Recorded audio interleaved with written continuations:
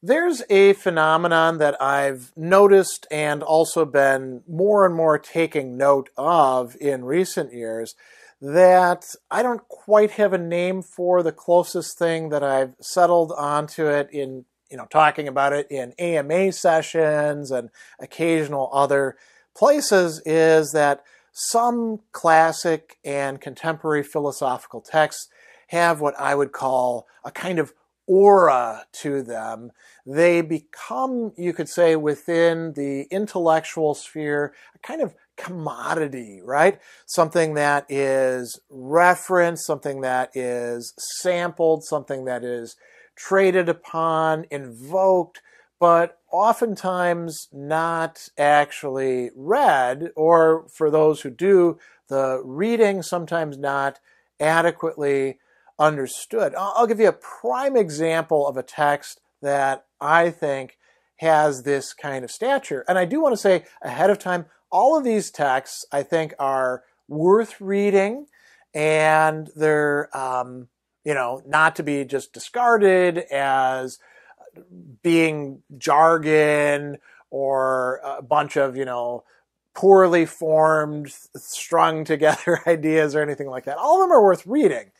But I think a lot of people don't actually read the text and get a lot more out of glosses on them. So here's a prime example of a text like that. Hegel's Phenomenology of Spirit, right? This is the Miller translation. There have been 3 new recent translations in English that have come out in the last several years, and there's earlier translations as well. This is a great book, right? It's not the key to everything. And maybe that's another thing that we can say about these texts with auras, is that so many people take them as if they're like, this is the definitive work that you must read, or you're not understanding philosophy, you're not doing philosophy in a meaningful way. I mean, before Hegel, people were clearly doing philosophy. Maybe not in exactly the same way that Hegel was, but it's not as if there wasn't great value in the discipline before that. And you don't have to be a Hegelian or even a constant reader of Hegel's Phenomenology of Spirit in order to do many things in philosophy quite well and interestingly and, rigorously. This is one possible way to go. And this is only one of Hegel's books, too. I mean, this was not a particularly important book in the 19th century by comparison to the 20th and the 21st century, where this one became like the book to go to, certainly at least in the English-speaking world for Hegel fanciers, right? And so this is a great example of a text. People think that, there's so much in here, but many people only read little sections of it. And they find that difficult, like the master-slave dialectic, right? The master-slave dialectic, by the way, is just a tiny, I'm actually going to include we'll just include lordship and bondage in here, right? And so that's this amount of this entire text. So if you're not reading the rest of it, and you're bringing up Hegel's master-slave dialectic all the time, you got to ask, well, what are you doing, Or if you bring up the unhappy consciousness, or if you bring up his discussion of Antigone, or if you bring up, and we could go on and on and on and on, right? So this is a prime example of a text with that kind of aura. I would say the majority of people that I see on social media bringing up Hegel focus on this text as if it's like the go-to place for philosophy, and very often betray that they don't know much about it. What would be some other similar texts? Well, here's another prime example that I think the German idealists themselves sometimes appeal to. Benedict Spinoza's Ethics, right? Very interesting text. Worth reading. A lot of people get on my case because I haven't done videos about it, but I haven't done videos on many philosophers, but this is the most requested one. And, you think to yourself, well, what is so attractive about this incredibly convoluted, arranged in a really weird presentation style, this more geometrico, which essentially puts out a metaphysics that is hard to buy into, and views on the human emotions that I certainly myself don't accept.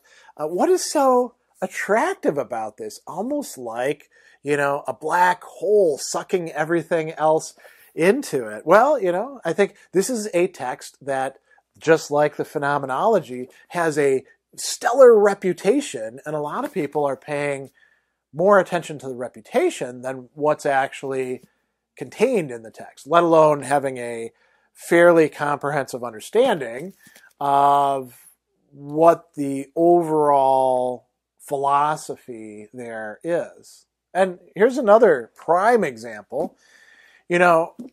This is often Kant's critique of pure reason, the first critique, viewed as like, well, if you haven't read that, then you haven't actually studied philosophy. Kant is such an important transition figure. Philosophy can't be the same again after Kant. And, if you know your history of philosophy, you can be like, well, sure it can. I mean, he's very important, but so many other people are very important throughout history. And yeah, there's some really cool stuff going on in this that leads to some, interesting discussions and adaptations and interpretations and controversies and all that. And, there's a sort of comprehensive picture of the world, us as human beings, our faculties, how we know things given in here. I mean, it's a great book, right? It's well worth reading, but it's not the be-all and end-all of philosophy any more than Spinoza's Ethics or Hegel's Phenomenology are. It's not even the be-all and end-all of Kant's works. I mean, given the chance to reread the Critique of Pure Reason or to reread either of the other two critiques, I'm always choosing the other critiques because I find them more interesting myself. But this is the one that everybody hears about, and they're like, oh, yes, I definitely have to make time to read this. I've had quite a few tutorial students who will, get in touch with me, and they're like, I want to do tutorials with you. I want to read this book. And I'll be like, are you sure that's the one, the single thing that you really want to concentrate on the most? Well, I've heard it's so important. Well, how do you know that it's so important until you actually get into it and you read it and you see whether it is so or not? Another prime contender, as we're moving forward from Hegel, Karl Marx, right? I mean, how many people who call themselves Marxists, and people who call themselves Marxists are often very, very committed, aren't they? They think that this is really central to how we should understand everything. Like, this is the book. It's not the Critique of Pure Reason. It's not Hegel's Phenomenology. It's this instead. How many of them have actually read their way through this, let alone assimilated it and understood it? Probably not that many, right?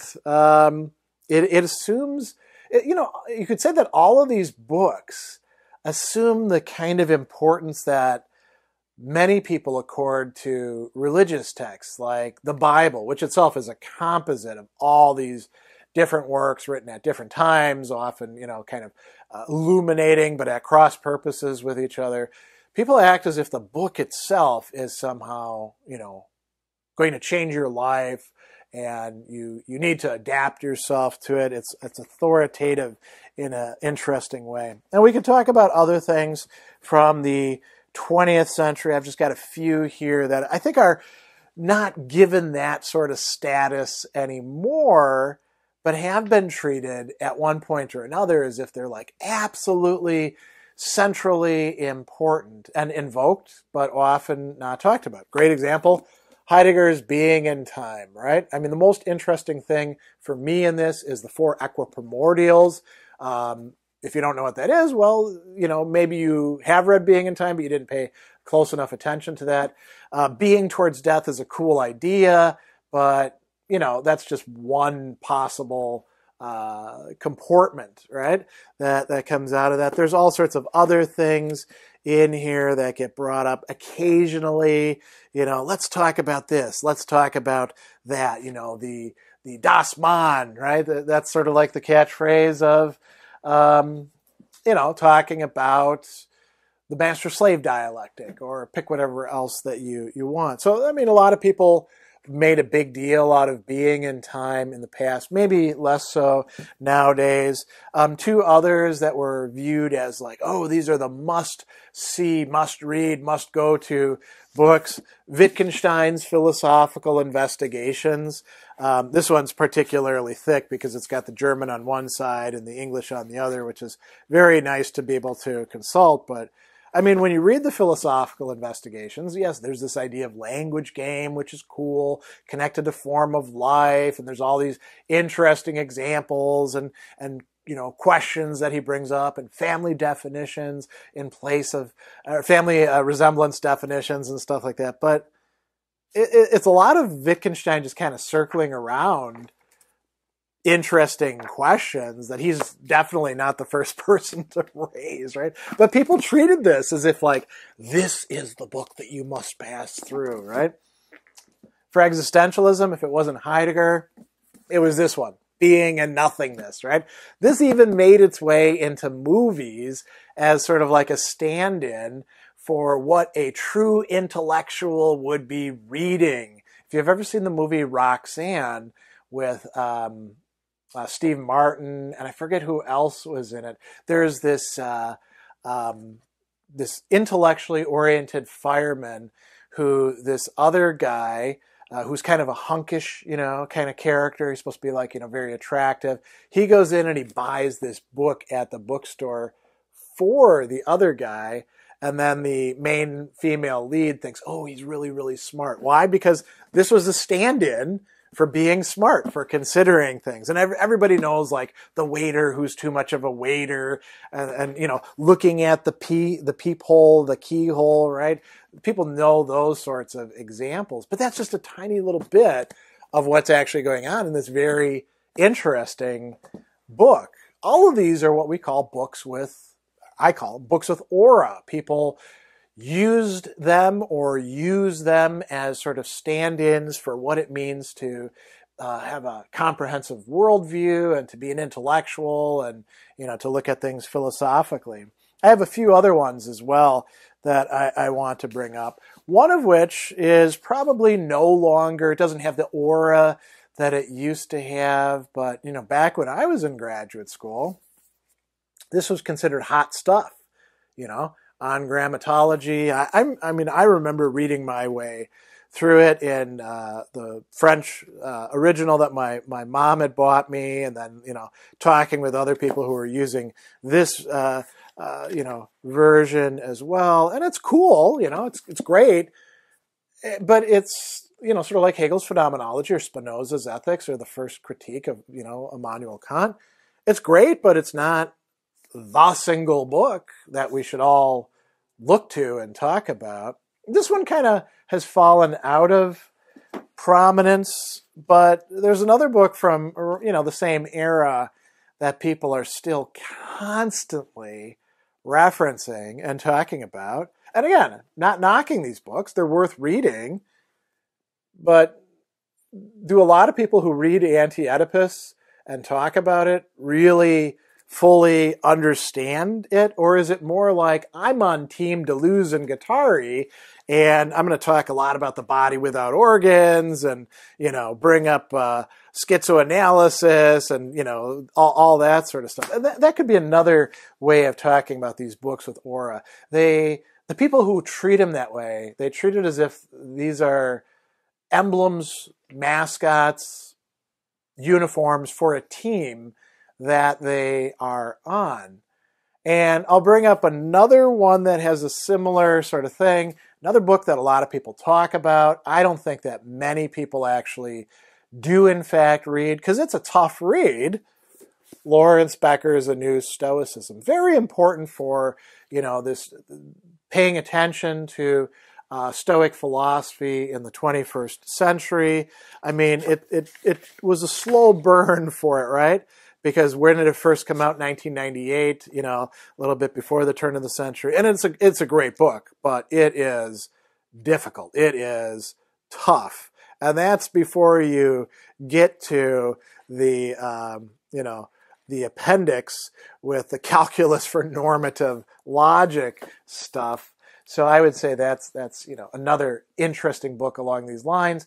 And then, there's many others that we could discuss, but I've said this before about this particular book that the press was kind enough to send me about a year and a half ago.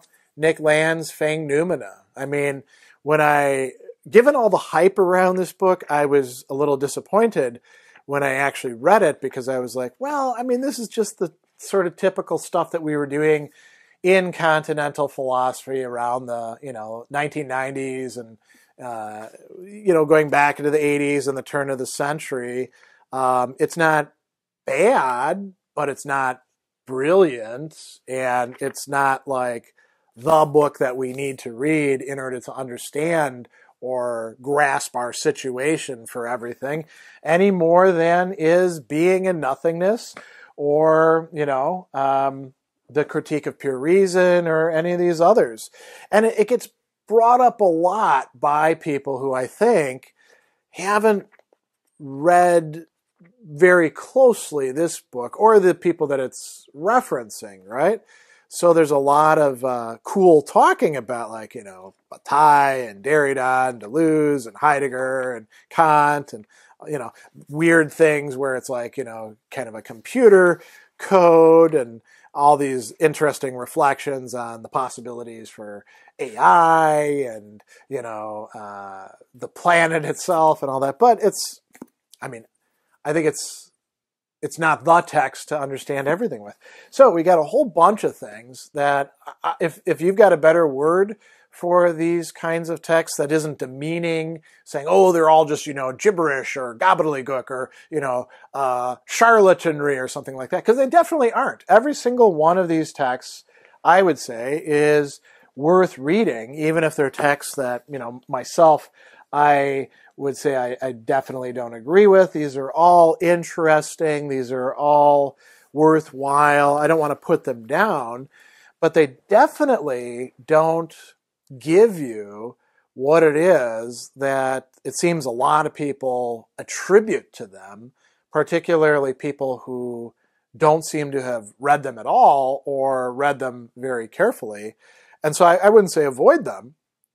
Definitely read them if you have the time, but don't feel like your life is somehow meaningless or incomplete or empty or, less well-guided if you haven't read these texts, because none of them are the blueprint for everything. So that's where I'll leave off. I would be very interested to see if other people have better suggestions for a way to name this kind of phenomenon and these kinds of texts. And so if you have any suggestions, feel free to leave them in the comments, and I'm happy to entertain them.